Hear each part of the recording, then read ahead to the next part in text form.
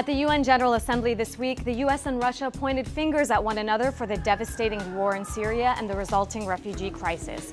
Obama took a subtle jab at Putin's defense of the Syrian government, saying, "In accordance with this logic, we should support tyrants like Bashar al-Assad, who drops barrel bombs to massacre innocent children, because the alternative is surely worse." Obama's kind of right about Russia. The country has sent tanks and aircraft as well as military advisors to beef up Assad's defenses. But the US is by no means an innocent bystander. Weapons the US supplied to rebel opposition groups in Syria have inadvertently ended up in the hands of al-Qaeda. And in Iraq, weapons meant for the Iraqi army ended up in the hands of ISIS. In fact, the US happens to be the biggest arms supplier in the world. The US has supplied countries like Israel, Saudi Arabia, and Egypt with complex weapon systems, even as their governments have been blamed for committing human rights abuses with those weapons. The thing is, the weapons industry is big business, worth $85 billion worldwide.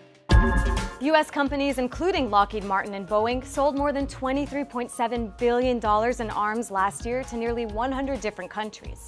And arms exports have actually increased under Obama by 23%, the most of any administration since World War II. The majority of US weapons exports end up in Asia and Oceania, although the Middle East received 32% of all exports in 2014. And because domestic sales have declined in recent years, US companies have all the more reason to look abroad.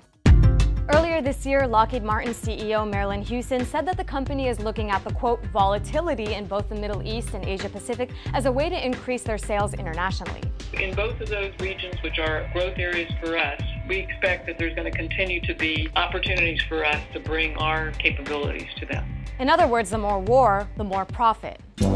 Now, Congress does control the export of US-made weapons, but the defense industry keeps Congress on their side with $150 million in campaign contributions and lobbying last year alone.